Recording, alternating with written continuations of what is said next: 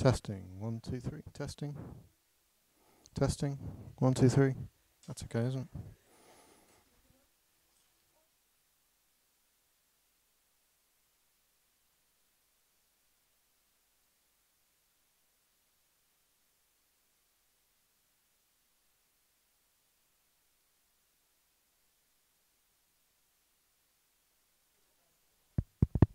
Testing. 1, 2, 1, 2.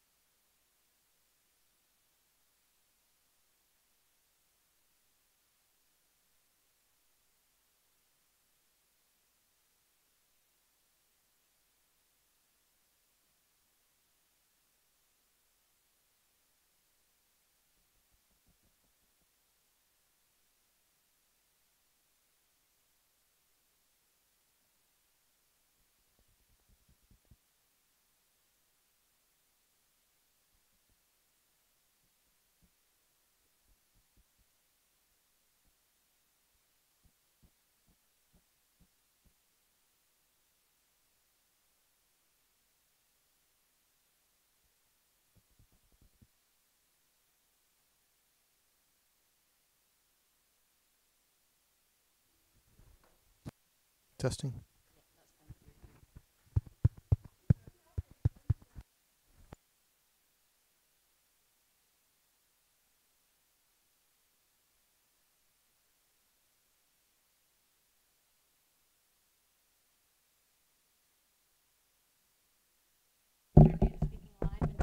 That one's working.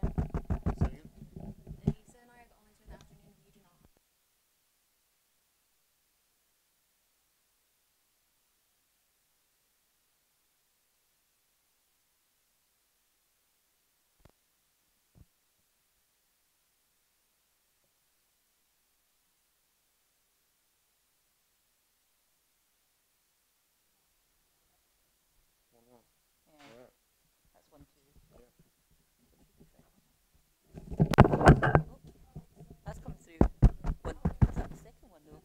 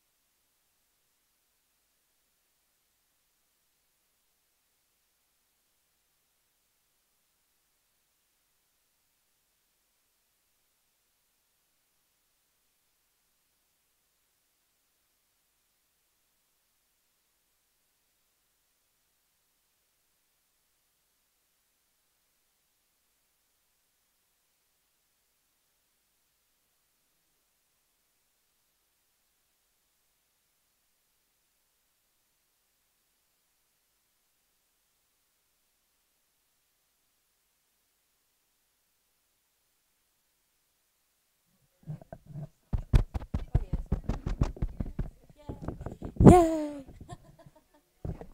Testing. 1, 2, 3. Testing. Testing. That one's working. How's that sound? Can you hear it?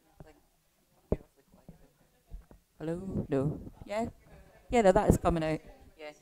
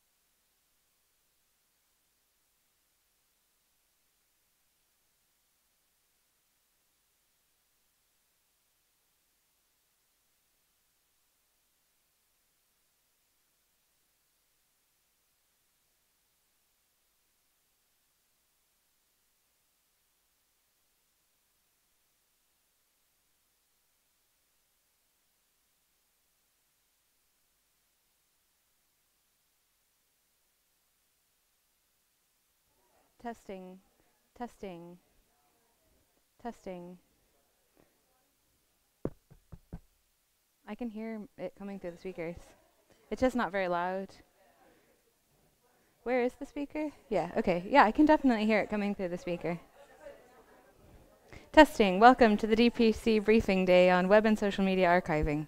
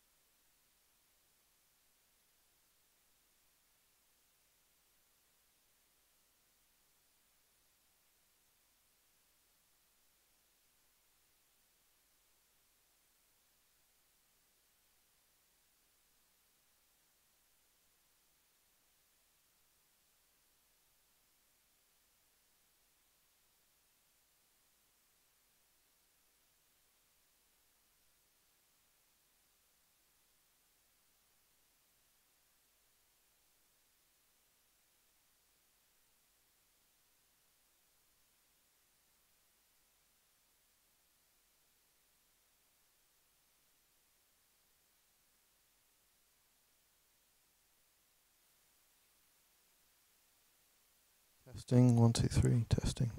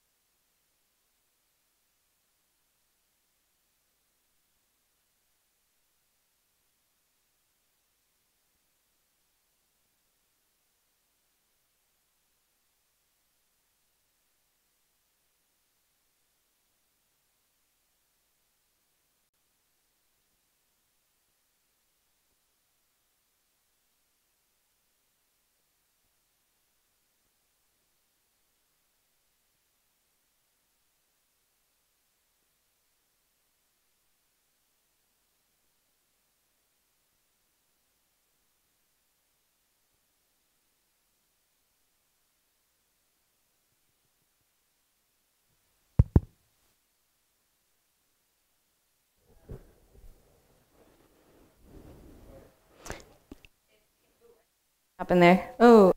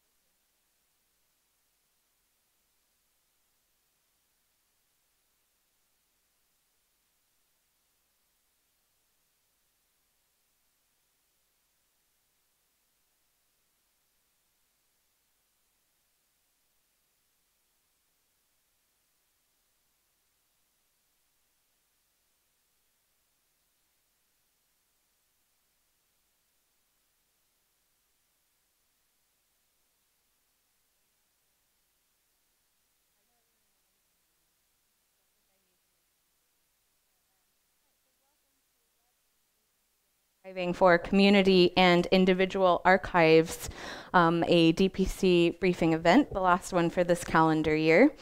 So as you can see from the title, it was a bit of a challenge to communicate to people what it is that we're looking at today and what we're focusing on. So I hope in this introduction and as the speakers that we have on the program today discuss their experiences, it will become more clear or evolve that this is not a day looking at big data. This is not a day for doing big quantitative analysis. Today is about looking at the individual people and the smaller communities who are very active and have very rich sort of histories and memories that are being documented online, who are worth capturing, and what the methods and approaches we can use both as archivists and information professionals to ensure that we're capturing those interactions online, as well as how we can empower people to do that for themselves and to understand the value of the content that they're creating. So welcome again. If you are a Twitterer, we do have a hashtag for the day, which you can just see on this first slide. It's also on the bottom of your program, so do feel free. It is a social media and web event, so we are happy for you to share that with the wider world. So on the program today, after I stop speaking, you'll hear from a number of different people who are working both with community and individual archives in other digital formats to give a bit of a background about how digital assets, digital personal collections have already begun to appear in archives and what those challenges are, as opposed to big institutional archives or big data. And then we'll hear about some case studies specifically about social media and how social media is being integrated into wider web collections to represent different groups or different events or different places or people. And then after the lunch break, we have a little bit more of a practical session. So it is a workshop, so I do hope you will engage with the different tools and approaches that we'll discuss. But just to say, we've chosen specific tools and methods, some of which are very quick and dirty. You can do it sitting right here at this table, download it and go. And then a couple of slightly more complex tools that might take you more like an afternoon to sit down and get your head around. But the aim is to share methods that are easy to approach, whether you have a technical background or not, that are easy to teach others, to teach creators, people who might be depositing content in your archive or groups that you want to be able to empower to archive themselves. And at the end of the day, for our next technical trick, we are going to have two of the creators of Social Feed Manager beamed in all the way from Washington, D.C. to talk about how they have developed Social Feed Manager to collect social media as part of archive and library collections and to support researchers. So basically today is about learning how and why you would go about collecting the individual web and social media creations of different individuals, different communities, so that we have these representative voices in the archives that are recorded to help give a richer, fuller picture of who is actually participating sort of in our social lives. So with that, I hand you over to Sharon Webb.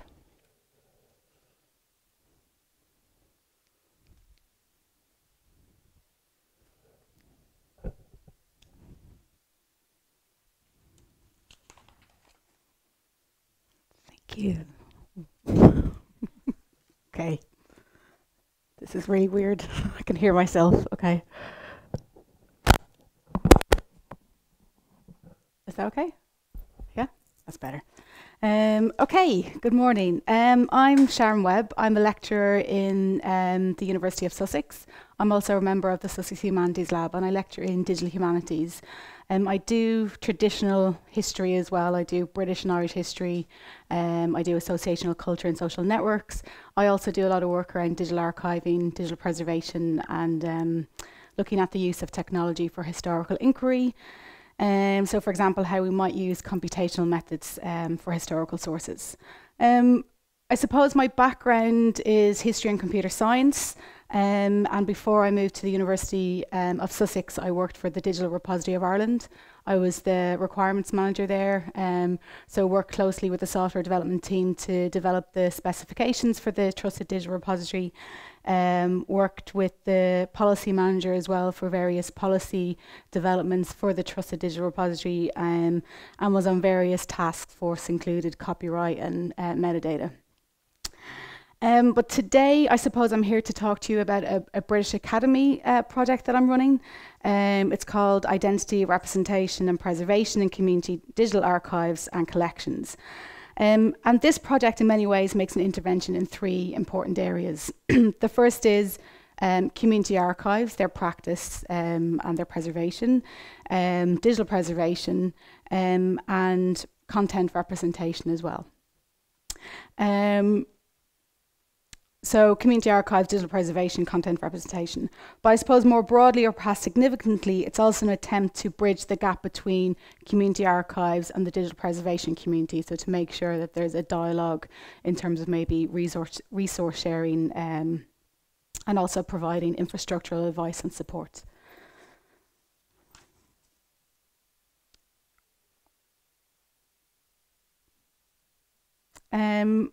Just to give you a quick overview of the Sussex Humanities Lab, if you haven't heard of us, we're a research programme. We're tasked with embedding digital humanities across the university within research and teaching. We're a multidisciplinary team. We're located and embedded in different schools, but we work collaboratively together. We lobby and advocate on behalf of the lab from within our departments and can initiate and develop digital humanities and/or digital history programmes as part of a wider programme of development. So we're kind of beyond the schools that we're situated in.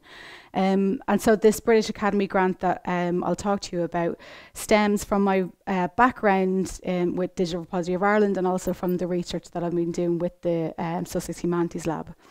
And it's also, I suppose, from my engagement with LGBTQ+ communities in Brighton. And when I moved to Brighton, learning about the various community projects that were developed over the last number of decades, which have played an important role not only in curating and saving LGBTQ+ cultural heritage, but also advocating, challenging and working with the GLAM sector on these issues in Brighton and Hove and kind of more broadly in Sussex. And one of the projects that has come up in these conversations was a community archive called Brighten Our Story. I don't know if anyone here has heard of this. But as a community archive, Brighten Our Story ran for about 24 years, from 1989 to 2013. And over the course of the 24 years, amassed a large collection of ephemera, oral history interviews, publication, photographs, and they also held exhibitions and created various publications related to LGBTQ+ cultural heritage in Brighton. And The motivation, I suppose, for Brighten Our Story was prompted and motivated by what Tom Sargent, who was one of the co-founding members of Brighten Our Story, stated in an interview in the late 2000s, was the Conservative 1988 law known as Section 28, which banned the promotion of homosexuality by local authorities and schools in the UK. So Brighten Our Story then was created both as an archive and in a way as a community hub. So a way to kind of bring a community that felt they were under attack together in a positive way. So Section 28 brought about, as Sargent describes, a great sense of a culture under attack and of a need to put down roots strongly. So this archival need was prompted by legislation that tried to attack LGBT communities, but these communities, however, reacted by creating positive alternative voices and narratives to those promoted and sanctioned by Thatcher's government. So this archival activism then is a key component of the strength and the need for grassroots archives, since they transmit positive counterpoints to dominant narratives. So they create representation, they create visibility, and they demand that society remembers. So in essence then, is this exercise right to be represented, to be visible, is a reaction to historical systems of memory, of archives and record keeping in the analogue world, which have in the past silenced or suppressed marginalised voices and communities from the historical record. So for example, state building apparatus, like national archives and museums, in the past have projected a particular narrative to solidify a perceived national identity.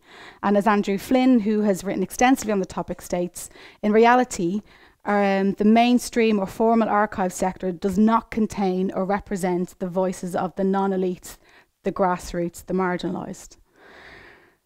So Brighten Our Story, like many community archives, was based on an inner community knowledge. It could gather authentic stories, authentic experiences, and the community was actively involved in the work of the archive, something that perhaps conventional archives can't really do in many respects or support. So it's for this reason, among other social, cultural, education, and of course legislative reasons, that I should ask that grassroots archives, DIY community archives have developed in various forms across various geographical boundaries, across multiple cultural, societal and political lines. And possibly some of you know of this initiative anyway, the Community Archives and Heritage Group. But this is a special interest group of the Archives and Records Association for UK and Ireland, and it has 500 officially registered community archives on the site, but in reality there's probably more in the thousands of these types of archives. But what this demonstrates then is community archives are omnipresent, they're widespread, and indeed they are required. In many cases they provide alternative voices, alternative narratives, alternative historical records which may not exist anywhere else. So they serve an important, they have an important role to play. So Brighten Our Story then is just one registered archive in this community group. And similar community archives listed here include the Cork LGBT Archive, the Plymouth LGBT Archive, the Feminist Web Archive Manchester, the Ruckus Black LGBT Archive in London, among many others. And a number of these are digital, or at least have a significant digital component. Community archives are, as you might expect, normally community driven, whether community is defined by the local area or by a political or cultural or even some culture affiliation, by heritage background, by gender politics, or indeed by sexual identity and politics. They are also normally community and in the majority of cases voluntary led.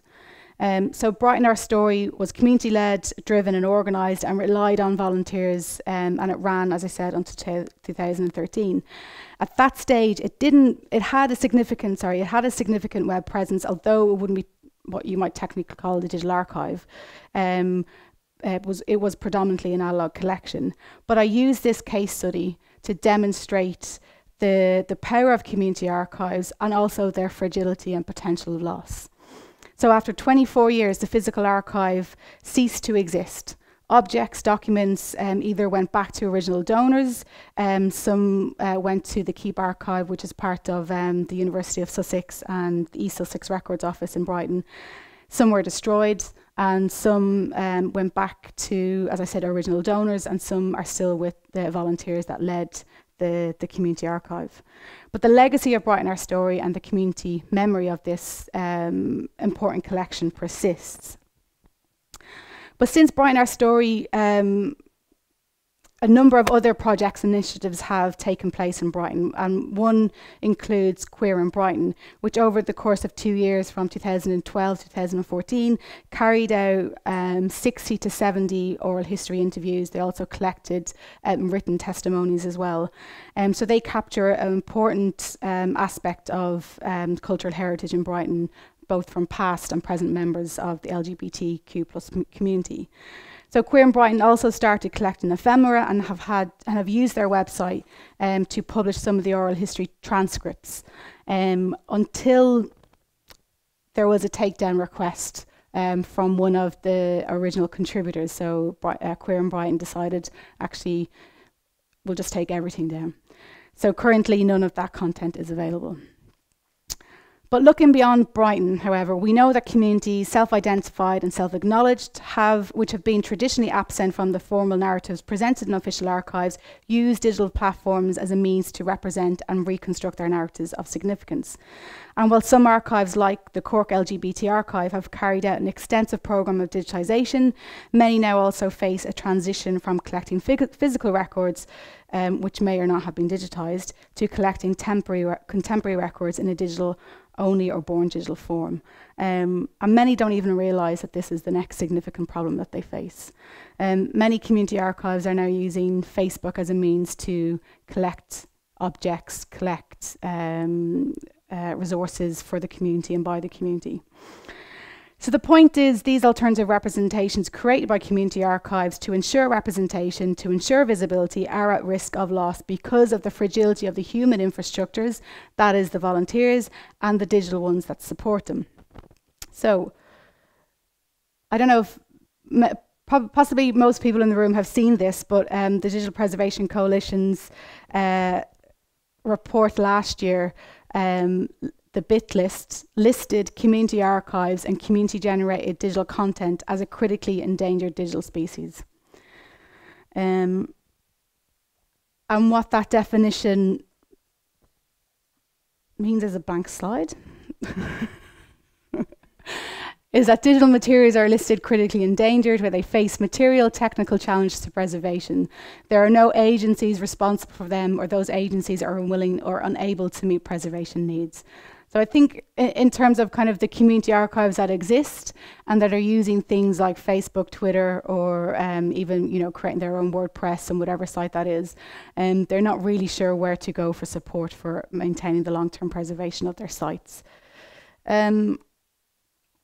And some examples, and I use this just to demonstrate in terms of the work that I'm doing with the various archives that I'm working with. So the examples that the DPC provide of some of these critically endangered are data of marginalised or subculture groups, one-off projects in art, heritage, environment, digital and digitised oral histories, recordings of BME oral history. So you can see that they're exactly the content that I'm working with, and I'm, the communities that I'm kind of engaged with at the moment.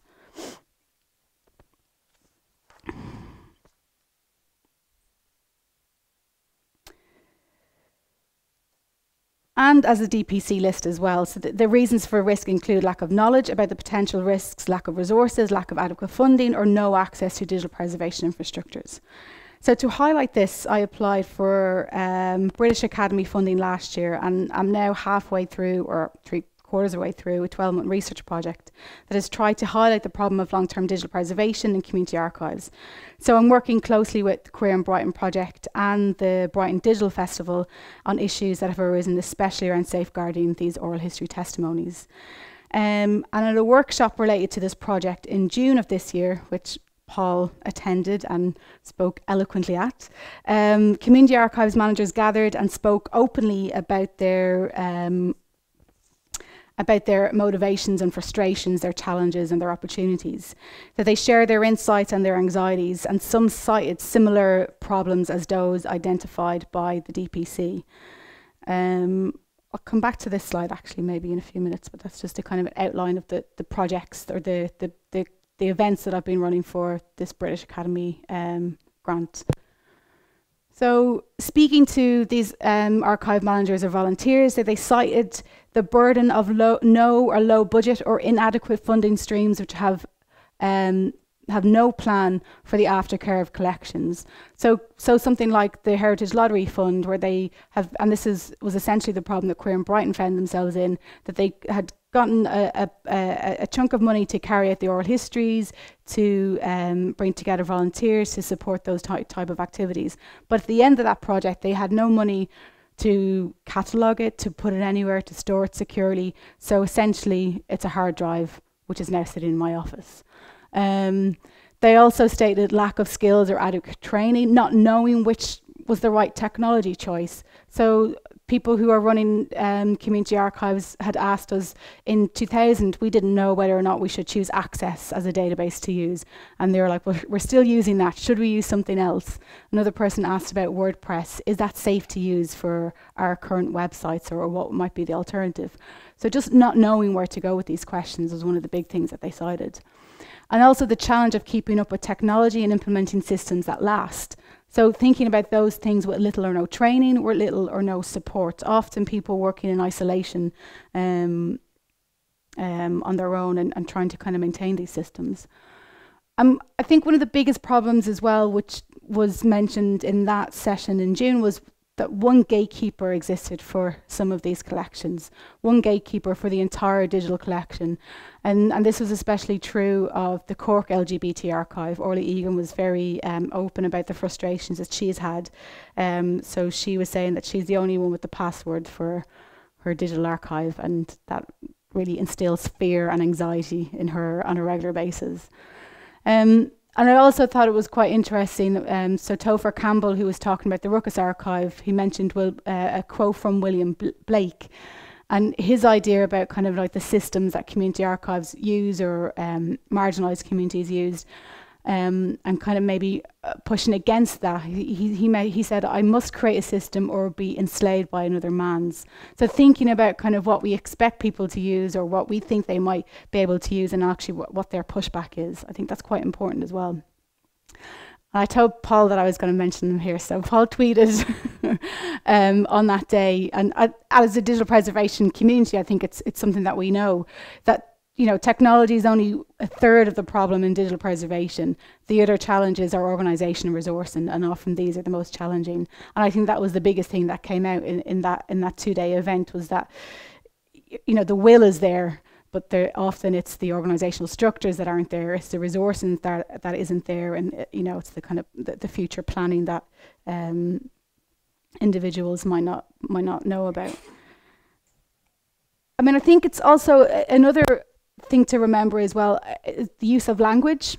So when we were talking about maybe digital preservation, trusted digital repositories, migration, and members of community archives were like, well, I don't know what that is, and just not even knowing the question to ask, or to be able to do research around this. And then reliance on third-party services was one thing that came up as well. So some of you might have already seen this, but that third-party services like Flickr, like Twitter, like Facebook changed their terms and conditions. They changed their terms of use on a regular basis. So Flickr, over the last month, I think it was in November, they announced that they were changing their limits for free users. So there's many community archives that have used Flickr as a way to publish their photographs, their ephemera, and now face a challenge in terms of maybe, well, they might be deleted if it's not CC BY.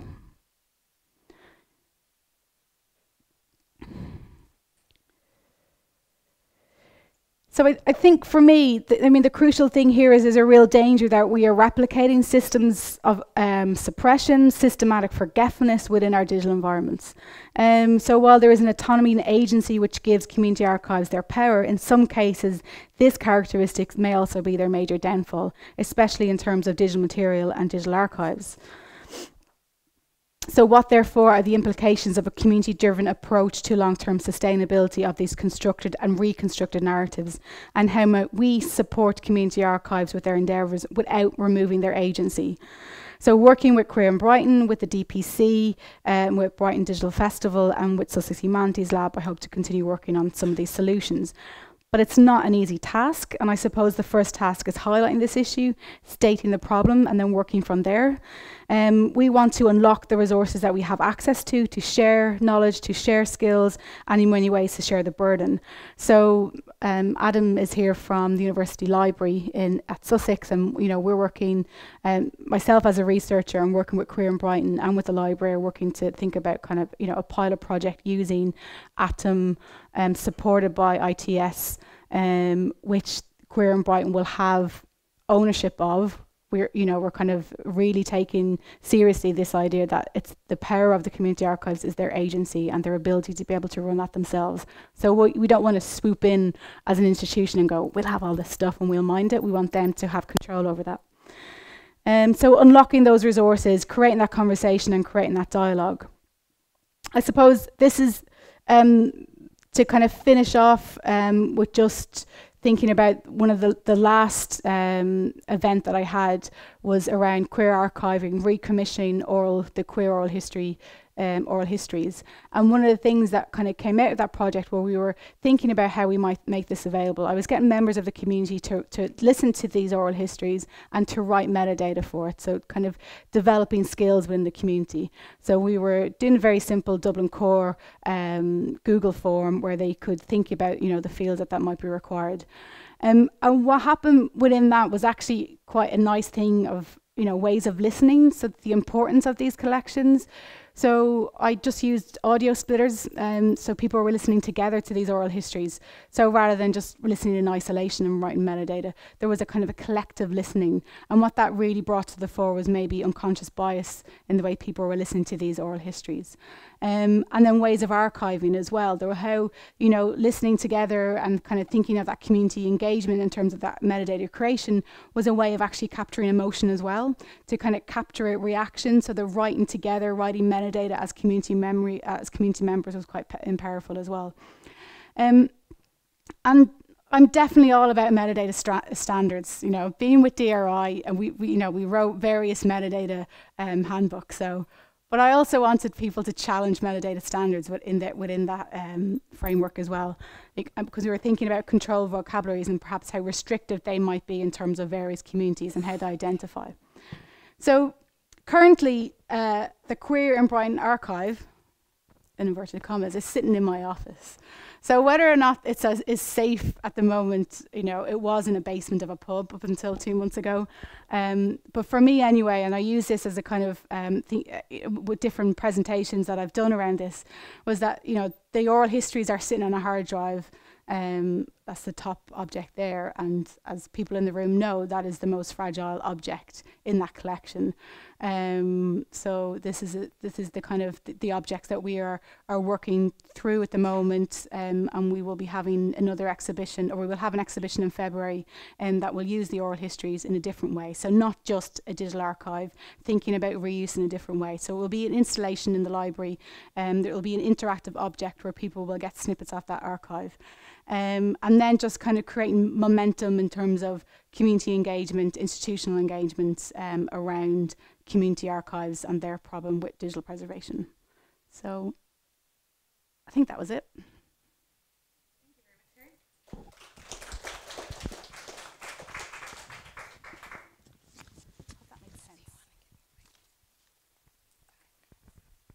Am I mic'd? Yes, of course. So I just wanted to jump in here between speakers to thank Sharon for really laying a groundwork for, I think, the bigger discussion of what today is about.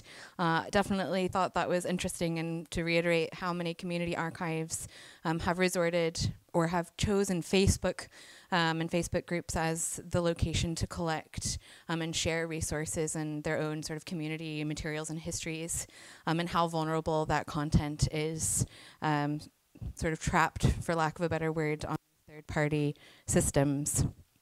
I also realized that I forgot to tell you sort of the health and safety things for today. So I don't want you all to burn in a fire. So just to say, if the fire alarm goes off, I can reassure you it is not a test, it is the real thing. So we will go out this door. So everyone on this side of the room has chosen well. We'll go around the corner up the main stairs If the main doors are working, we will go through those. If not, we will go out through the side entrance to the designated smoker area, left and left again to the flower shop. But I think if we just follow everybody who looks like they know what they're doing, we'll be fine. If you have not found them already, there are toilets out to the right over here. If those are taken, there are more toilets by the lift if you need them. If we do have a smoker in the room, if you didn't pass it coming in, there is a designated smoking area. Otherwise, no other smoking anywhere in the building. I already announced about the vegan biscuits. Just to say, there are 2 different groups downstairs today, us and then some training going on next door. So the food sort of in front of us to the left is ours. So I felt that was probably obvious, but I was asked to mention that. And you're more than welcome to say if you see a stranger trying to take our food, to let them know that that is our food and their food is on the other side. So with that, I will hand you over to Nicola Bingham and Helena Byrne of the UK Web Archive.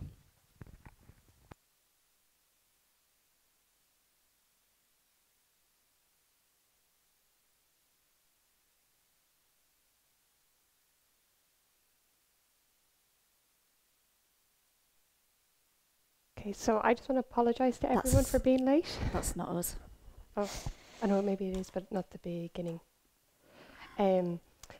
My mobile data was not working today, so I got very lost on my way.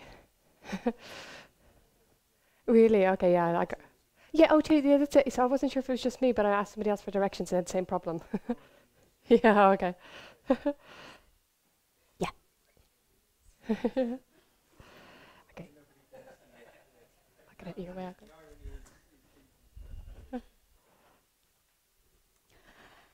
Okay, thank you. So I'm just going to give a little bit of background about the UK Web Archive to put us in context, and then say a little bit about our collection development policies.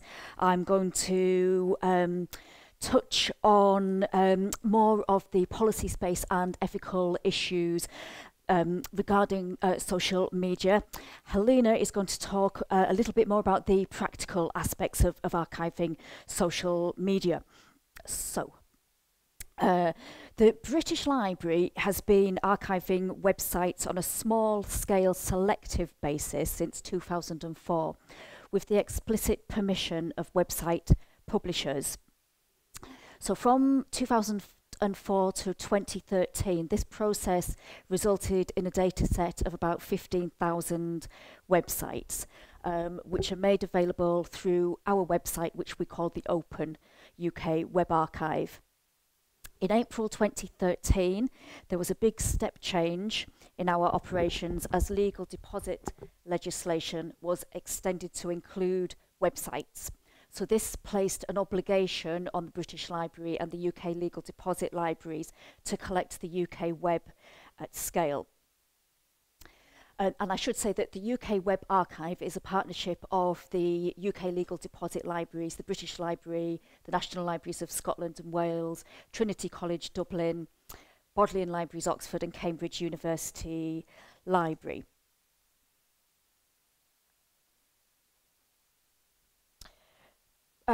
We've then been performing broad domain crawls of the UK web space since April 2013, when the legislation came into effect. So there's a slide with some numbers here which shows you the scale of the operation. So this is to sort of put us in a sharp contrast with the community archives that Sharon has just been talking about. We're acquiring on an annual basis about 5 to 10 million hosts. This is over 2 billion items, 70 to 100 terabytes of compressed data. So far, we think that we have about 470 terabytes of compressed data. So a little bit about the non-print legal deposit regulations. Our collection development policy is essentially framed by the regulations. The regulations allow us to collect online works published in the UK. They're in scope for legal deposit if they meet the following criteria.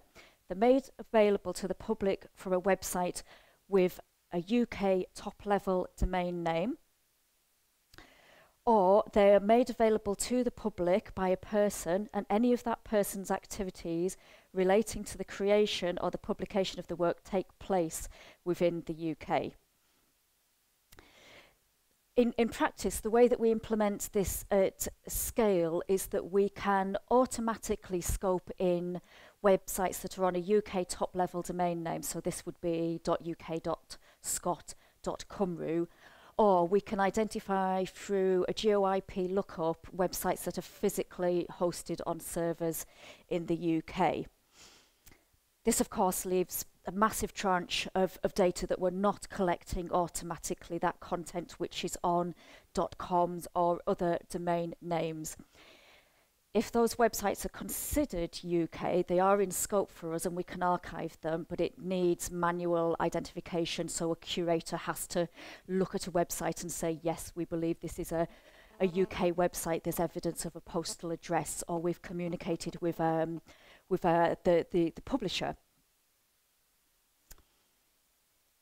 So what is out of scope for us, this is in the terms of the legislation, sites where the function of the site is predominantly an audio or visual platform. So this would be YouTube channels or BBC iPlayer. We can archive websites where videos are embedded into the website, but there's quite a detailed explanation of when the video is considered incidental to the website. We don't archive private intranets and emails, we only archived published material. We don't archive personal data in social networking sites or social media content that is available to restricted groups. And so, as we'll explore later, this is a very grey area. So what is considered published on social networks and what is considered private is there's not really a clear legal definition, and even in the eyes of the content creators, this is probably not very clear. In terms of social media platforms, what we're archiving at the moment, apart from our legislative framework, there are technical issues, which means that we can't archive all platforms, or some platforms are easier for us to archive than others. So Facebook is very, very locked down. There was a point where we were able to archive some Facebook content, but Facebook is always a few steps ahead, and they're very, very reluctant to allow crawler access. With YouTube videos, as I say, we are able to collect selected YouTube videos. We've had varying degrees of success with collecting YouTube videos. One of our issues is that because we are geared up to do bulk crawling, we do whole domain crawling, our tool set is geared up to collect broadly rather than high fidelity crawl such as Web Recorder or Social Feed Manager handle social media a lot better.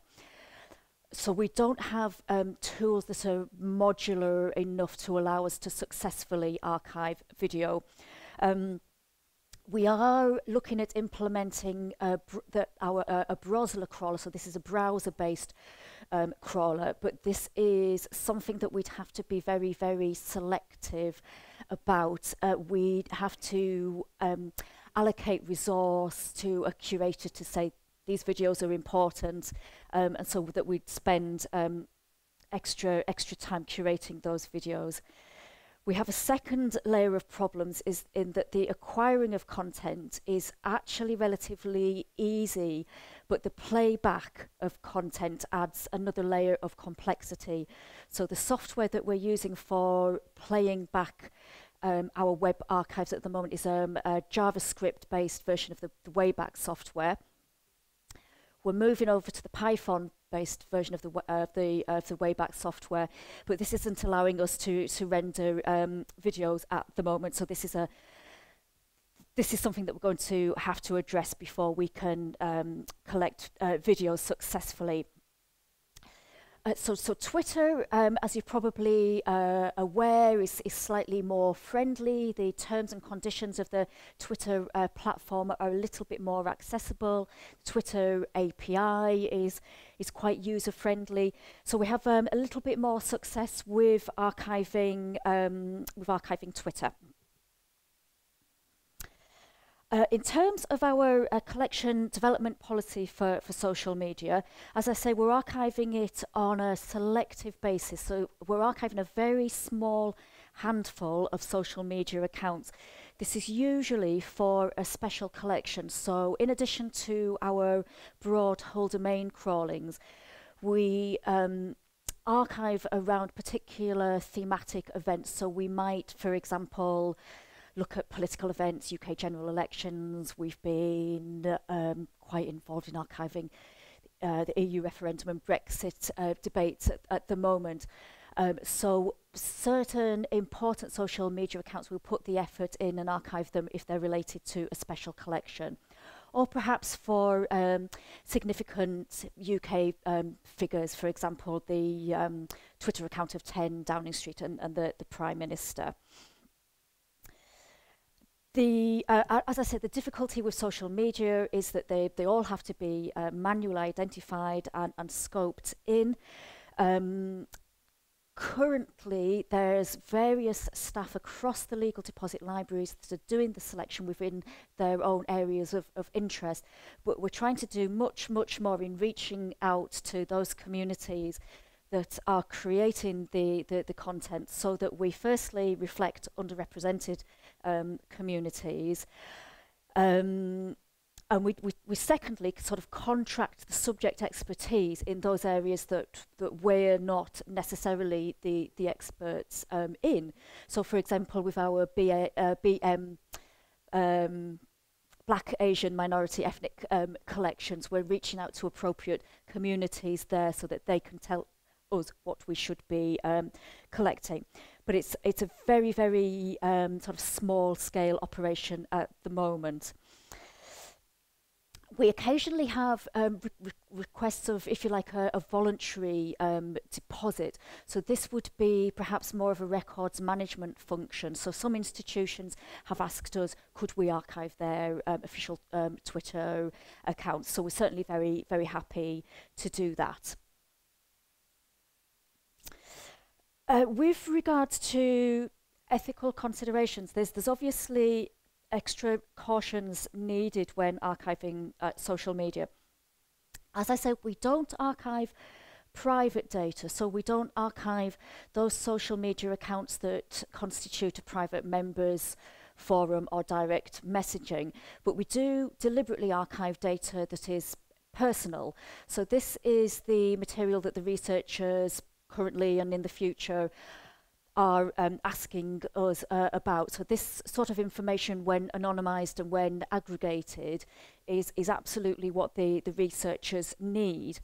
And we feel that for those researchers studying life in contemporary Britain, it's going to be very difficult for them to do this without having access to this kind of data.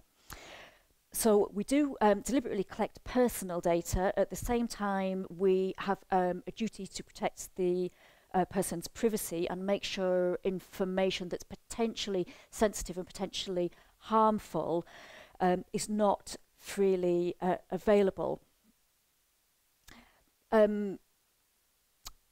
Regarding personal and data privacy, there's currently no specific and legal right to be forgotten beyond the General Data Protection Regulations and the UK Data Protection Act, which put in place provisions for the protection of personal data that could cause substantial damage and distress. But there isn't a legal basis by which an individual can ask for material to be deleted if it's been lawfully archived in the first place. And as a public body, the UK legal deposit libraries have derogation from the right to erasure under the following terms. In order to comply with a legal obligation for the performance of a task carried out in the public interest and for archiving purposes. But aside from this legal environment, there are also ethical considerations to take into account. So we have to be very, very careful with personal data, and we mitigate the risk of exposing sensitive personal data by being selective about what we archive in the first place. Secondly, through controlling access. So the default position for the UK Web Archive data is reading room only access. There's a very small subset of data that we make publicly available, and that is with the consent of the website publishers. And we have quite a robust notice and takedown policy if we mistakenly publish a potentially damaging sensitive data.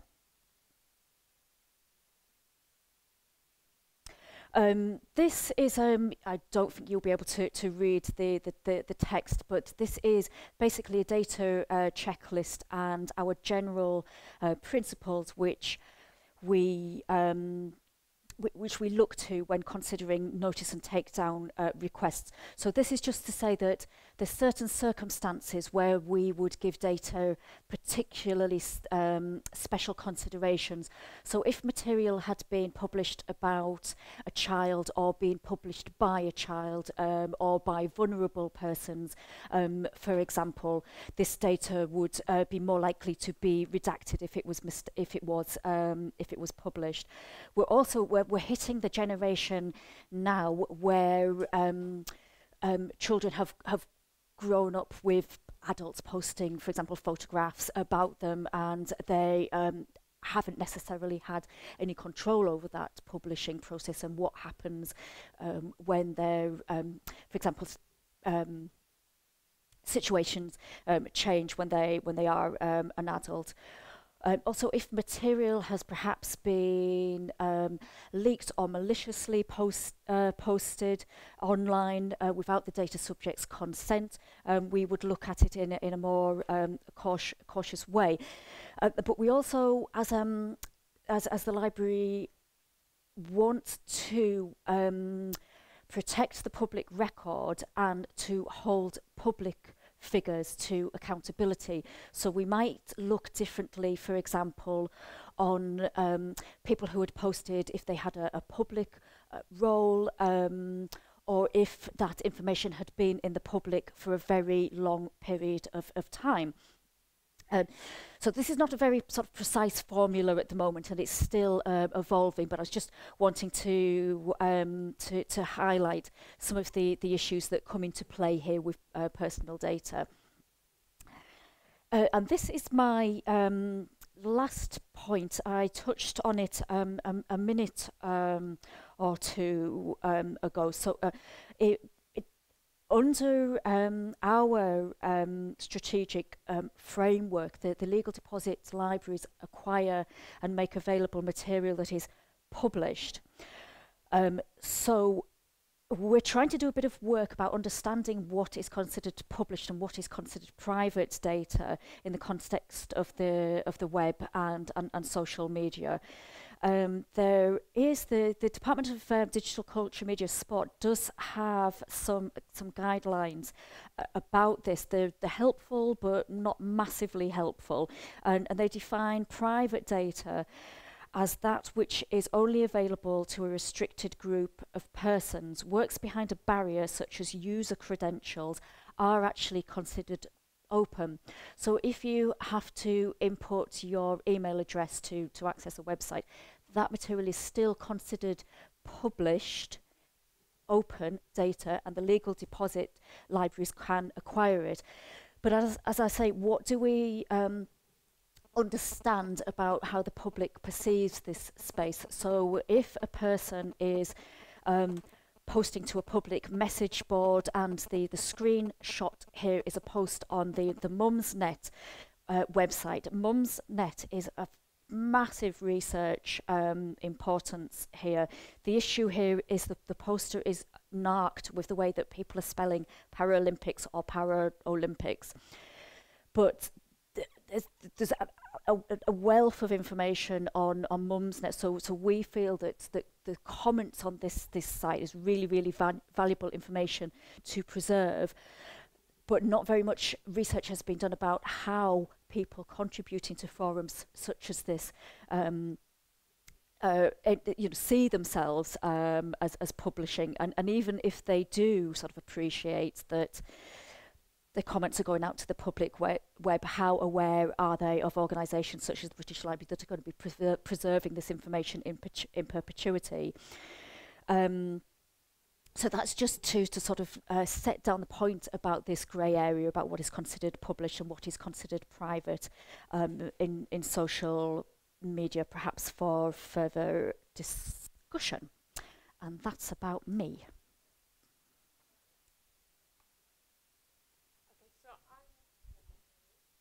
Okay, so I'm just going to run through the quick steps of the process of web archiving and then go through some of the challenges of that process and then talk about how you can get involved.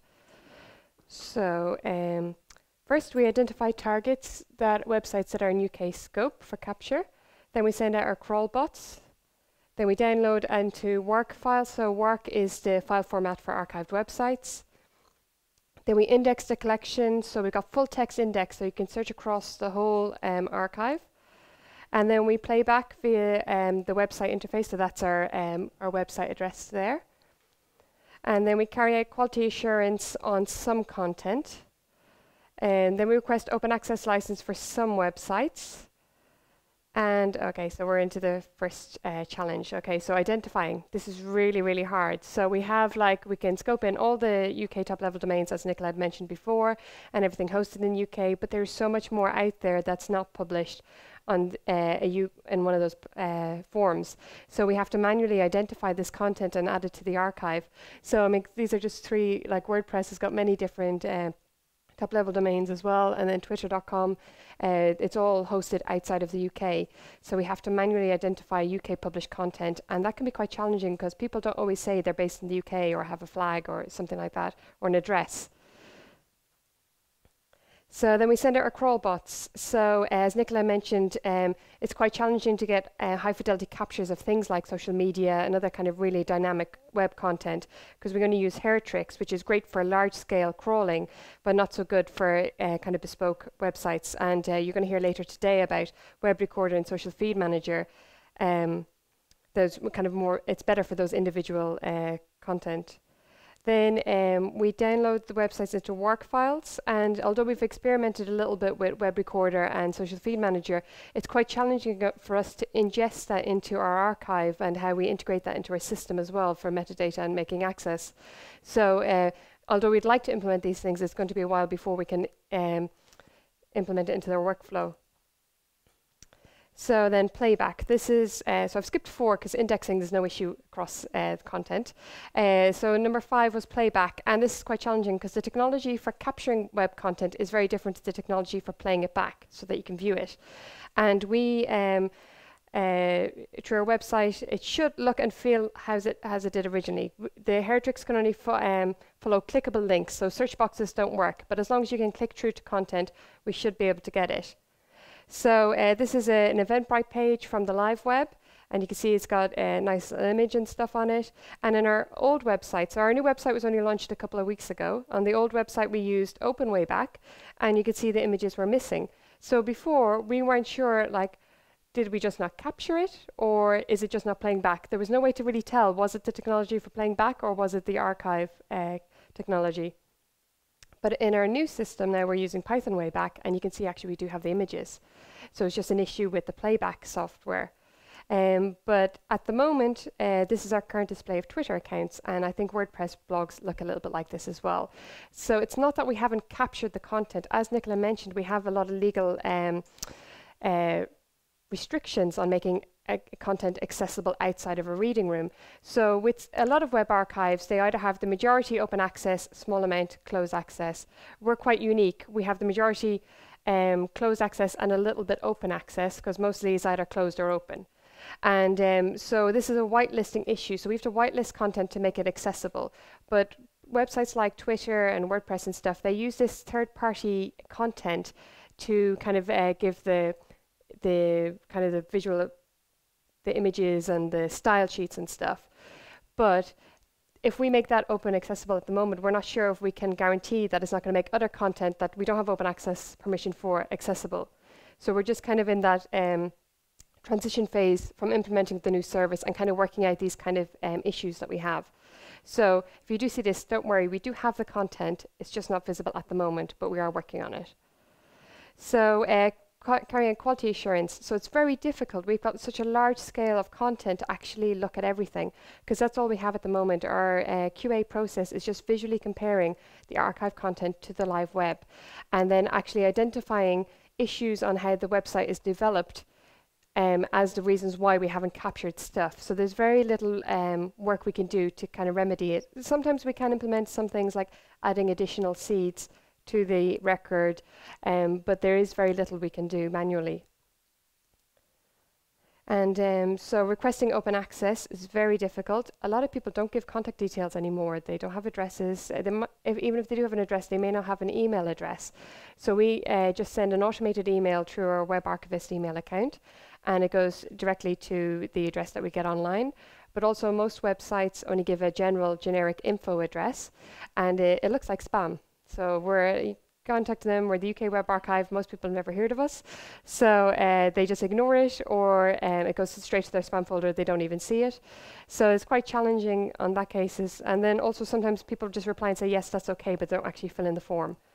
So so our return rate in general is about 20% roughly, but sometimes with some special curated collections, we make a special effort, and where we actually call up everyone personally, send personal emails, and then we might get a return rate of maybe closer to 40%, but it's still quite limited. And some people can't give us open access requests even if they want to, because they've used third-party copyright images and they don't have it as part of their license that they can make it open access. And then also medical advice websites, because medical advice is always changing, they don't want older advice to be more accessible as well. And then sometimes big organizations, they don't know who to ask for this permission because we're the only people asking them. So it's kind of a difficult question. And then so as Sharon mentioned as well, like community-based websites are at risk. There's a lot of, there's a knowledge gap on how to actually make things more archivable. And then also there's a financial gap as well. So for this example here, the Football Collective, it's a WordPress site, so but they were able to manage to get a UK top-level domain. But lots of other people can't afford to get a UK top-level domain as well. And then in this example, they have a lot of video and audio content, but it's all on YouTube, SoundCloud, and iTunes. So that's not archivable. So it's about kind of getting the message out. I think I have it in a different post, but we have tips and stuff like that for how to make your website more archivable.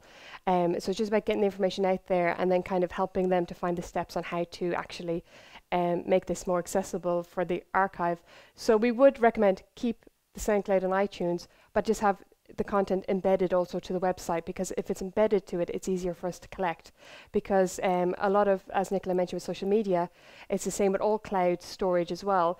They block robots from getting into their content. So even if it is open access for everyone to get when you're on the live web, they block the crawlers for archiving it, as well as other kind of bad crawlers. So a few tips on how to make something more archivable is to ensure that video and audio content is not coming from somewhere else, so that you've embedded it into the site. So if you've got a database-driven site, make sure you've got a sitemap, because we can only follow clickable links. So if you have to do a search to find that content, the crawler's never going to get there because it can't follow the trail.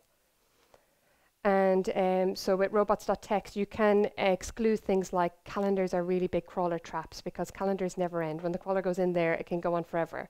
So then it gets stuck, and it causes problems for your website, and also causes problems for the general crawler as well. And that's the blog post I just mentioned with some tips. And I'm sure Sarah will share the slides and stuff afterwards as well. So there's also this other great website that was developed by the Web Archive communities, archiveready.com. So you can put your URL in and just check how archive ready you are. And then it will give you some indication about where your problems might be. But not all websites can be 100% archivable, because this is the British Library website, and 84% is pretty good. But we have a catalogue, an online catalogue, and that's search interaction as well. There's lots of dynamic stuff that you need there that we're never going to be able to capture, and we don't need to capture either. So it's just about finding the balance of, like, if you've got documents, that it can be archived and accessed as well, because we don't want to shape how people publish, but we also need to be able to capture a record of that as well. So it's kind of finding the happy medium. So you can get involved. We're always looking for volunteers to get involved. So you can save a UK website. So on our website, we have a Save a UK website tab, and you can just fill in the information there. It's just a few simple steps with the URL, contact details as well, if you're the site owner, so we can pass you on the open access permission form. And we save anything. We don't pass any judgment on the quality of the content. We, because we leave that's up for the end user to do in their analysis. We just want to archive UK published content. So it just has to be anything UK. So some of the sites we have, there's an online enthusiast collection, and one of the websites is the Carpets of Witherspoons. So it's quite an eclectic mix of content we have in the archive. We've got a little bit of everything. So, and that's good, because it represents what's going on in the UK. So, but if your content's from outside the UK, you can also nominate with the UK, with the Internet Archive. They have a Save a Page now. And there's a few other web archives that also take public nominations as well. So the Portuguese Web Archive does it also. And we want to work more with the Living Knowledge Network, which is working the national libraries, working with local libraries, and then getting more involved in the communities. So we are hoping to have more support materials for people getting involved in web archiving, because there's only a few of us on our team. Even though we are one of the biggest UK web archive teams in the world, there's only a few of us, and the UK is so big and so diverse. We need to get more subject experts involved, and it's also people in local libraries are more up to date with what's going on locally as well, so we can get more community-based groups represented in the archive as well. So we need you. So you can save a website. You can create a collection if you want to get in touch with us to curate a collection as well. We're always open to working with subject experts. And subject experts don't need to be academics. They can be just anybody who knows a lot about a subject. And and I want you to ask 5 friends if they know a website that could be saved. So you've got some homework. So we're hoping to see more nominations next week and when we check our email. And so when you fill in the form, it just goes to the Web Archivist email account, gets monitored by our assistant Web Archivist, and we just assess if it's UK published or not, and then we add it to the archive. So it's a very simple process. And these are some useful links as well. So it's to our website, to our blog, which has lots of information about some collections we're working on, but also a lot of blogs by our technical lead, Andy Jackson, about explaining the processes and the things in a really accessible way. So you don't need to be a technical expert to understand how the process of web archiving works.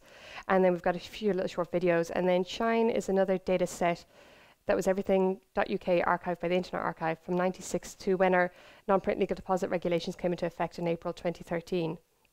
And you could search across that as well. And then we have some data sets that you can just, if you want to do some big data analysis with, and they're all open access. Okay, so that's us.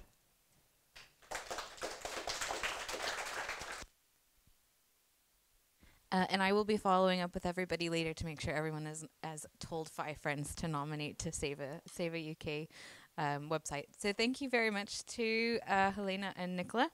I do hope that you consider using some of the bigger institutions like the British Library and the Internet Archive to support web archiving for websites and web content, and that perhaps you don't currently have the infrastructure to capture yourself. And just also a point I wanted to pull out, I felt was sort of touched on during Nicola and Helena's presentation, is in particular the difficulty of capturing those high fidelity copies or records of social media and websites for specific identified individuals or groups, that the tools, bespoke tools needed to collect those are quite a challenge, and that this is another motivation to make sure you are empowering the communities and individuals themselves with the tools that they need to identify that material and archive it for themselves. So I will stop talking and I will hand over to Anissa Hawes to talk about another case study of using different approaches for capturing web and social media content. Thank you. Okay, is this working? It's really big on my head, so I hope it doesn't fall off. My ears aren't large enough. Thanks for inviting me, Sarah. So in this short session, I'm going to share some reflections about some work I did between 2015 and 2018 while I was based in the prints department at the Victoria and Albert Museum. I led a project called Collecting and Curating Digital Posters. It was a collaborative research project activated by the Posters Subject Specialist Network and supported by the Arts Council England. During that time, I worked closely with organisations including the DPC and the British Library UK Web Archive, as well as Rhizome, who I'm going to talk a bit about. I'm going to talk a lot about the tool that they've developed later on today. I worked with these organisations to test web archiving technologies for capturing digital posters within the context of the platforms where they are created and encountered. As we started to sort of consider the development of the poster within the interactive platforms of Web 2.0, what became really interesting was not the individual image, but rather something we came to think of as a meme or a graphic event, sort of how a graphic is shared and commented on and how it's adapted by multiple users. We began to ask questions about how we could collect an object that is embedded within a networked environment where meaning is created through an aggregation of parts, sort of meaning being created through iterations and through interactions. On social media, the process through which an image circulates and gains traction is accelerated, and we can actually witness it unfolding. It was this which prompted us to explore methods for collecting digital posters in situ and to begin thinking of the graphic event itself as the object. The defining characteristics of the graphic meme are that it is based on participation and it's produced by processes of appropriation and representation. So it wouldn't make sense to isolate one of its individual manifestations. It's actually the digital poster's kind of innate mutability that allows it to adapt very quickly, and it also we sort of notice that the opportunities for manipulating graphic images are becoming ever more accessible. So really looking at that mutability and multiplicity of the object. Social media used to be an arena for circulation with the actual graphic production happening elsewhere. But now platforms have built-in graphic design tools, filters, captions, emojis, stickers. These platforms have now also become spaces of graphic creation. The meme emerges through collective activity and propelled by news feeds and hashtags. Each new iteration feeds back into the conversation or event. The concept really of the meme implies that it's this piece of media in action, something that's spreading from person to person and evolving as it travels. These qualities of participation, collective creation and live interaction challenge the traditional idea of the museum object as something discrete, static and individually authored. The meme requires us to shift our attention towards the interactions of multiple distributed actors and those who, as well, thinking about those who appropriate, those who redistribute, and those who comment on graphics. So we're discovering a new kind of creation. The format of the meme offers us a new opportunity as well for tracing the impact of a graphic. Traditionally, curators have struggled to find first-hand inscribed evidence of the encounter between poster and viewer, but now online memes are imprinted with metadata, which records kind of responses, comments, threads, and gives tallies of the views, the likes, and the shares. It becomes clear that the work exists less as a clearly defined thing and more as a constellation of images and relationships. So to download even one iteration, or perhaps a kind of cache of JPEGs, would be a misrepresentation. It would fail to reveal the networked environment on which the meme depends, and we'd lose the very aspect of the work that makes it most interesting. So the meme and the platforms through which it circulates are inherently interwoven, and we're tasked with with collecting the digital poster together with part of its environment, and that's something that the traditional paper poster printed on paper refused us, because we couldn't collect the poster in the street together.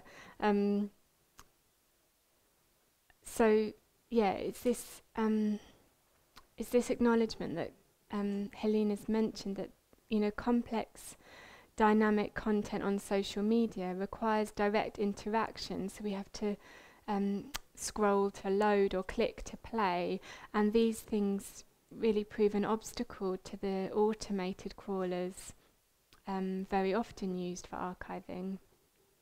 Rhizome's web recorder, however, makes it possible to capture those active objects. Because it's curator operated, we can actually enact those interactions which stimulate and reveal the functionality. It invites us to follow links and hop across websites' thresholds and capture elements of a meme or graphic which are distributed across different platforms. It's interesting, and it's important to note also that the curator or archivist themselves therefore gains a more active presence within the material collected, because during capture we're actually making decisions about which components, which contexts, and which traces will represent a meaningful whole. So I would say that collecting becomes a performative act.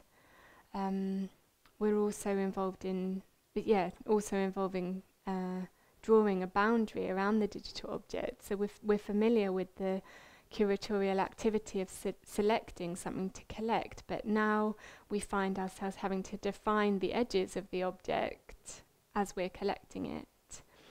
And what we collect will reflect our vantage point, our decisions, and our actions. So subjectivity becomes embedded within the process, not only through our decisions, but also because the fact is that the way we experience the web is defined by our past behaviours, our settings, our search histories. So an object collected from the web is very critically shaped by the person who captures it. I'm just going to spend the next portion of the presentation kind of honing in on two of the case studies and just really explaining the methods I use to capture the objects, which I hope will be useful. So My David Cameron is one of several projects which we investigated under this framework of graphic event. Rather than a single work of design, it comprises an assemblage of meme images that appropriated one of the official Conservative Party posters that was printed as part of the billboard campaign for the 2010 general election. The term graphic event is useful because it enables us to fuse together that assemblage of memes with the social processes by which the poster image was replicated, remixed and redistributed online through a series of changes and via the repeated actions of exchange. This pretty unremarkable poster actually caught our attention and made us interested. Many of the memes that were produced were based on a typographically bare template, just a JPEG file that was created by the designer Clifford Singer. Web users could drag and drop the file from his site, then rewrite it and augment it offline using image editing tools on their own computers. Other posters were made using an online generator tool that was developed by the technologist Andy Barefoot. Clifford Singer created a kind of combined selection of the posters in a gallery on his website, which you see a view of here. The origin, I think, of these appropriations can really be traced back to physical acts of graffiti in the urban environment. Photographs of graffitied billboards had already kind of caught the attention of the media and had begun circulating on the web. Yet, transposed to the online realm, they began to trigger a kind of unfamiliar current of graphic destruction. With digital tools on hand, the gesture of appropriation becomes swift, anonymized, and legal rather than a risky and prosecutable act. The My David Cameron phenomenon sort of took a form like a humorous contest or a call and response between poster makers. It's important to say that this case study object dates from 2010, which was before platforms such as Twitter claimed their dominance in contemporary culture. At that time, digital design was much more likely to be published on a blog or collated on a website than posted on social media. So it was appropriate for the era that Clifford Singer took the initiative to set up a website and publish and gather his and others' digital remakes of the poster.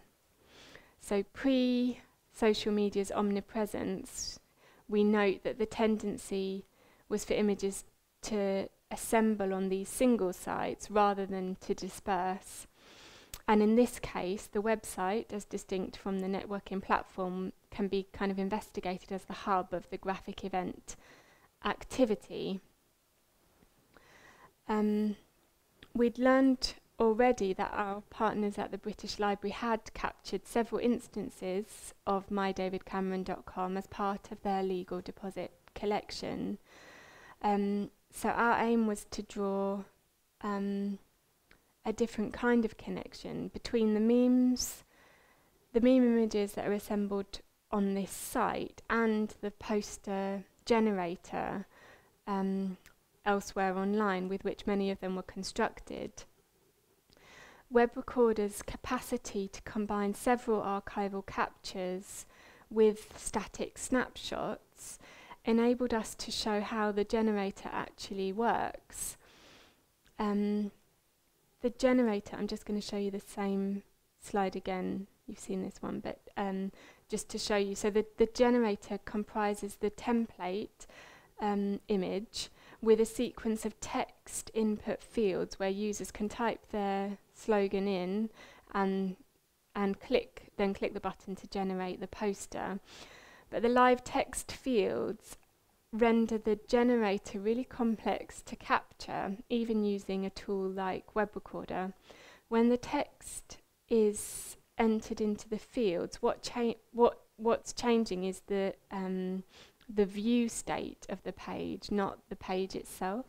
So while the curator sees on their computer that the screen has altered, the textual information doesn't actually form part of what is being exchanged between the browser and the web server during the archiving process.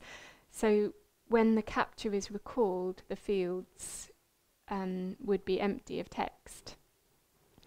So we used, to kind of get around this, we used Web Recorder's snapshot option to make captures of the intermediate view state and by that means kind of express the generator's mechanism.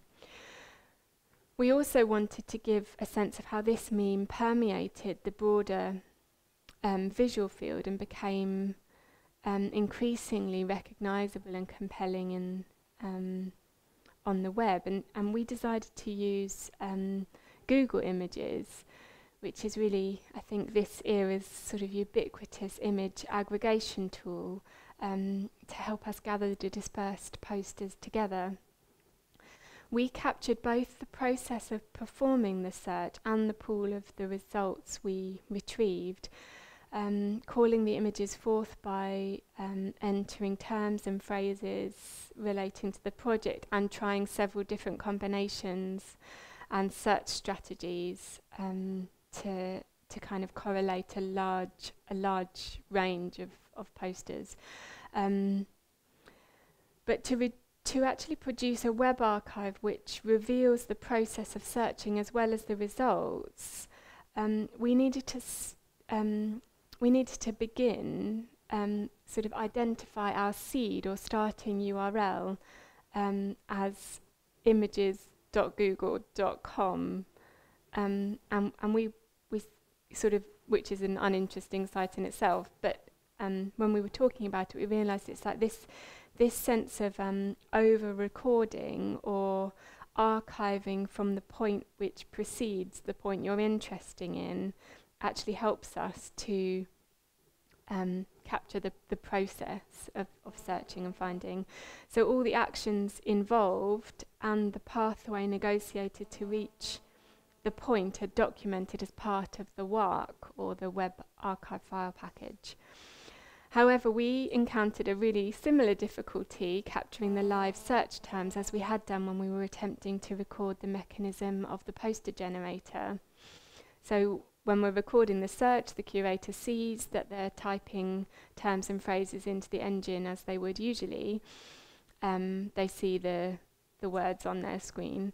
But when the WARC is accessed, the initial search box is blank as before, so the view state has changed on the client side, but the actual page state hasn't, so no exchange has occurred between browser and server.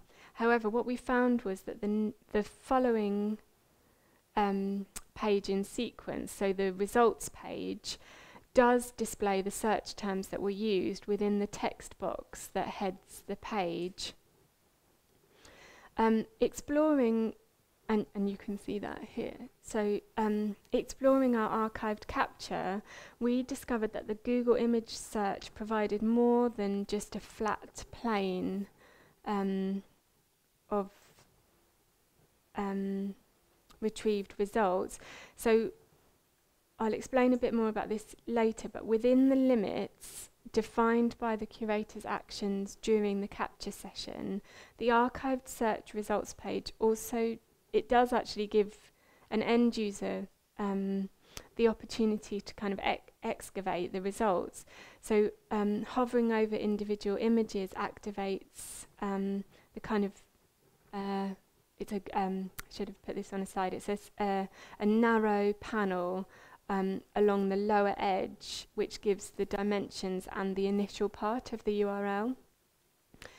And also, it's possible for somebody who's accessing the archived page to click on the individual images within the results, and just as it does on the live web, it opens up this preview of the image within the contextual kind of focal panel, and the panel provides some brief metadata, including the source site, its header, plus a snippet of text usually, and it exposes the image dimensions underneath the enlarged preview, and we also see that it collates these this set of related images. They're low resolution thumbnails, and it's important to say that the hyperlinks that they represent wouldn't be visitable unless a curator has actively clicked and decided to visit those sites during the archiving process. And I'll explain more about actually using the tool and doing that work later on. But for now, I'm going to just move on and show you another example. So this Tory bingo represents another graphic event. Rather than being collated on a single website, we find these posters distributed on Twitter, where the pace of exchange is accelerated, public engagement is extended, and dissemination takes a much more complex kind of dialogic form. The gestures of revision are really minimal and very quick. It's about I think it's purely about a sort of visual articulacy and the swift wit of combining text with image.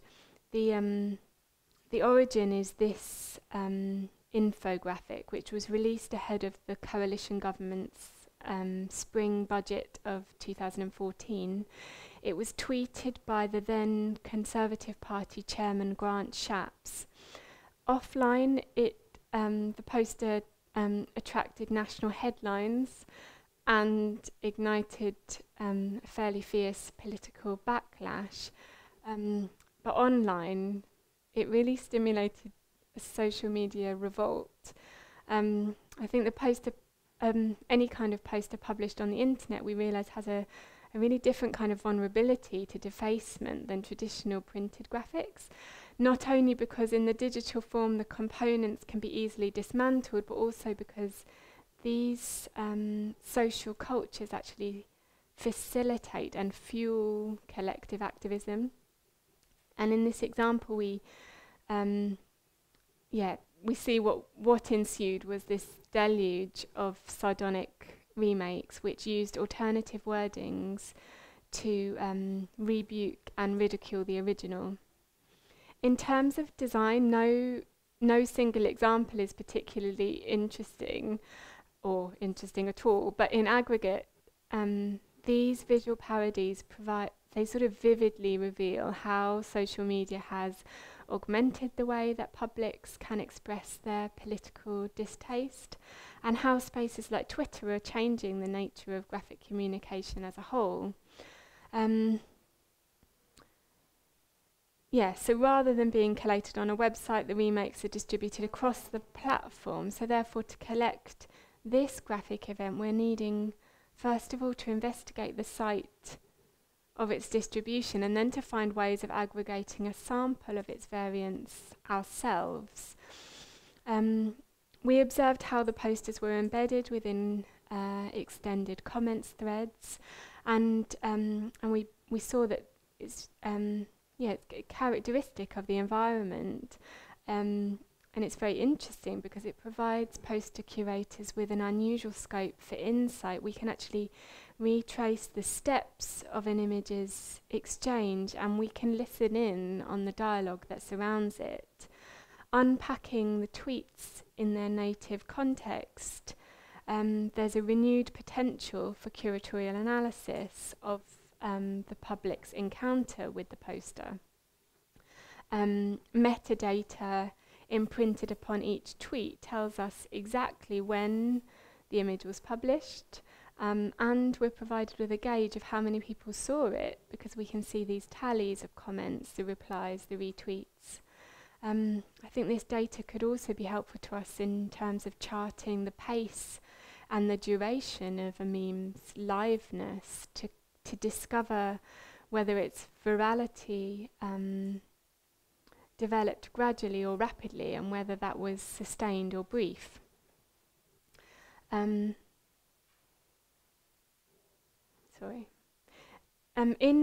her 2016 report, Preserving Social Media, Sarah very perceptively writes about the interlinked and conversational structure of social media, and she observes that it's this which makes it really difficult for traditional web crawling technology to define the object to preserve.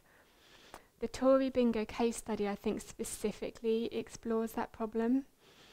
Collecting it involved actively visiting the platform to first identify an entry point from where we could hone in, and then proceeding to form a sequence of thoughtful, intentional and focused searches in order to aggregate related tweets and materials. In this instance, we were able to identify a specific trigger tweet, and that's the original one posted by Shaps on 19th of March 2014. And it was from here that we set about aggregating the related materials. Direct replies could be found threaded in a conversation extended from this source tweet, but many of the subsequent shares, which really propelled this graphic forward, were retweets rather than replies, and scores of them didn't actually directly either reply to or mention Shaps's account handle. So it's therefore necessary to keep adapting our search terms and run a sequence of variant searches in order to retrieve the most comprehensive range of remakes as we can. So we started off using Shaps's own account handle as our anchor, and then we began using Twitter's advanced search functions. Within advanced search, we can search for tweets originating from, replying to, or mentioning a particular person or account handle. Meanwhile, we experimented with specifying various date ranges beginning from the 19th of March. And when the search results had been aggregated, we found it was possible also to apply additional filters, and we opted to filter the results by post type, and selected to view only posts which include photos, and that, I mean, in the broadest possible sense, sort of images. So we use that tab, photos, on the top, you see there. Very quickly after the meme took hold, the hashtag Tory Bingo began to be used, but hashtags are very frequently, as you know, established and then ignored, or introduced and then changed. So to draw together as much of the relevant content as possible, we tried several, including Budget 2014, which appeared on the original, Beer and Bingo, and Tory Bingo, which was by far the most widely adopted and persistently applied of those three. Again, we tested date ranges and tried narrowing our results with filters by post type, for example, that photos tab, and combined and varied search strategies with an understanding that really it wouldn't have been possible to retrieve all the relevant results using any single set of criteria. What's helpful to both us as curators and to an end user is that advanced search terms are actually displayed in a bold banner above the results. You see that here. So the aggregation never purports to be anything other than a sample retrieved within specific limits. I just want to mention a few points of caution. When we collect retrospectively, as we were doing in both of these cases, an inherent temporal incoherence occurs. So the embedded tallies of mentions, retweets and favourites reflect all the activity from the time of posting up until the time of collecting. So these metadata aspects are not responsive to the advanced search within a date range, for example. Another important note is that visually and technically, Twitter's interface has changed significantly since 2014. So while the tweets are still retrievable, provided they haven't been deleted by the account holder, they are only retrievable within the current contextual surroundings, that is, alongside current trending topics and within Twitter's current interface. I think maybe a kind of take-home point is that curatorial orientation within Web 2.0 depends upon this kind of agility to perform in-platform searches.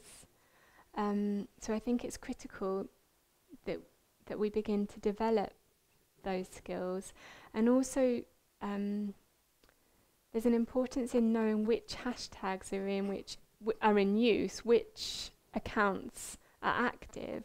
I think such insights as those will be key to curators who want to trace the circulation of poster images. It's really important that we remain attentive to the visual dialogue in order that we can target graphic events for capture and recognise the moments to collect them.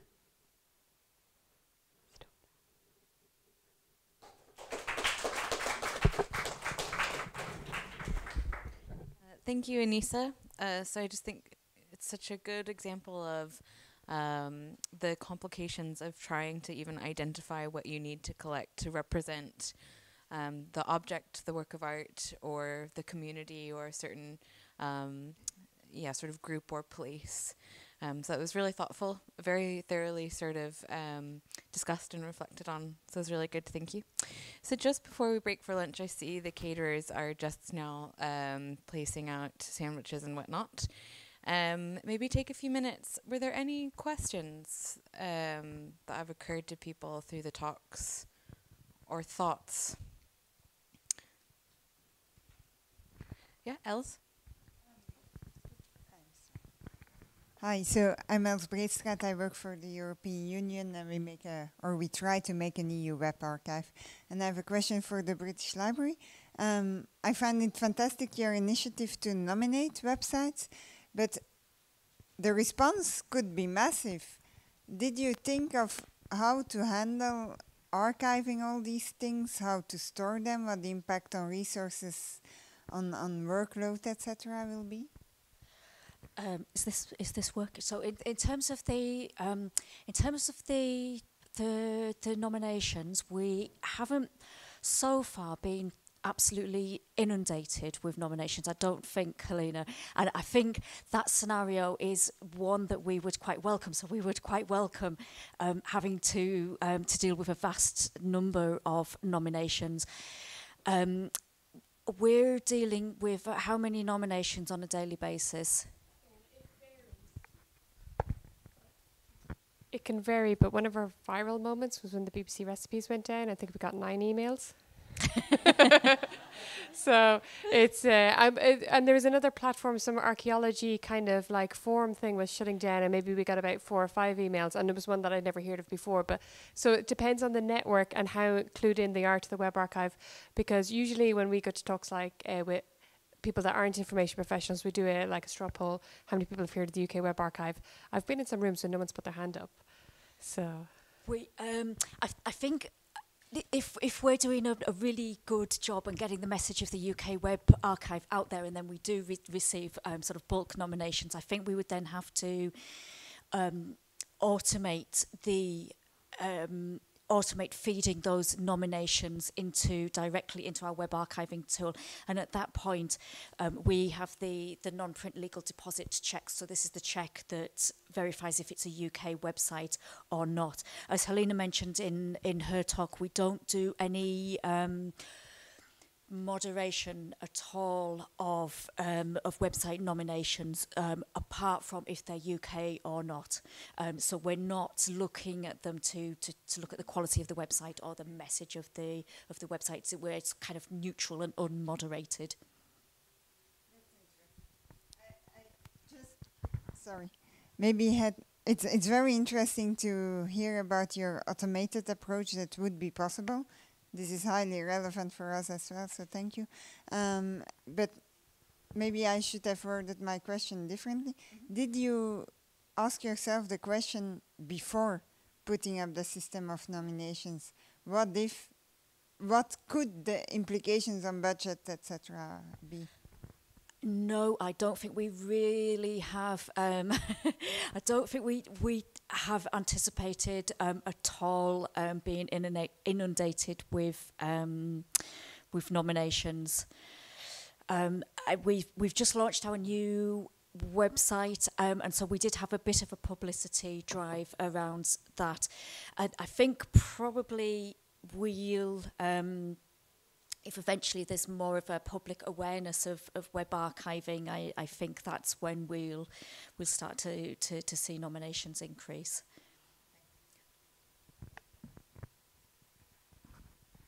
Any last burning questions before we feed you? One here. I was just wondering about the discoverability of things captured on the archive, in the UK Web Archive. If, for example, if a community archive, if that was their one preservation solution and then their website went down, how, I don't know if this is something you've thought about before, but how would you expose that website again in a way that it was originally searched for? It seems to me that if someone knows about the UK Web Archive, then you can go to it and you can search for that original website. But if you don't, then that website is, largely hidden until you know to go and look for it there. So, do you have any thoughts about that? About how you might address that? Or Thanks. So we have a front end which we perhaps could show you later on. So our the entirety of our web archive is full text indexed. So if the user knew the website that they're looking for, they could search for it directly by the URL. If they knew it, they could use keyword search terms, and this then on our website searches across the whole of the data set.